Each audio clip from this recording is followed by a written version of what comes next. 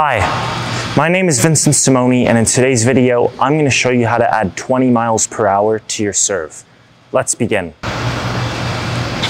So, the number one mistake on the serve is that people don't keep the racket on the outside of their body, and what they do is they play hide and seek, okay? This elbow back here is usually tucked in, and the palm is also up.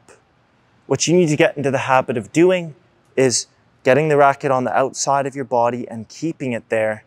And then the racket drop is going to be a byproduct of you throwing your body instead of you setting your racket ahead of the swing. Okay? A lot of people are going like this, right?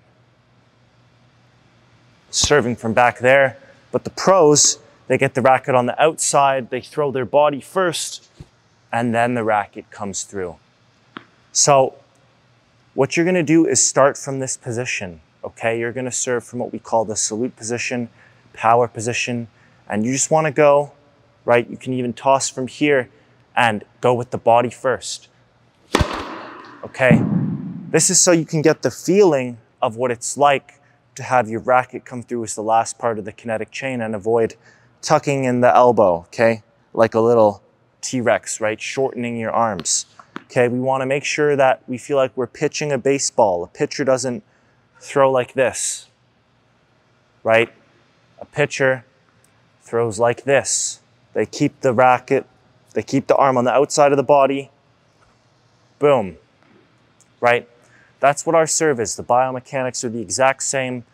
So we just need to feel like once we get the racket here, we feel like there's a brick wall behind us. We don't want to go back any further.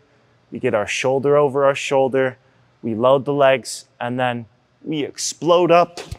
And as we go up, the racket falls down. It's loose and relaxed. It's a relaxation, okay? We go from outside, boom, to outside. I'm a right-handed player. I want to feel like my swing goes up and out to the right. If I'm a lefty, right, I get the racket on the outside of my body, right? You shouldn't be able to really see my elbow come back here, right? It should stay on this side of my body. It shouldn't disappear behind my back pocket. And we're gonna go and boom, okay? It stays on the outside of our body.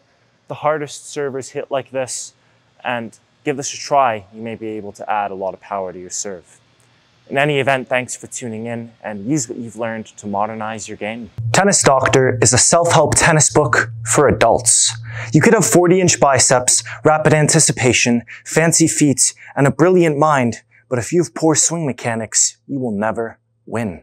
On the contrary, you can have slow reactions, terrible footwork, and be 40 pounds overweight, yet still produce a good shot if you can perfect your swing.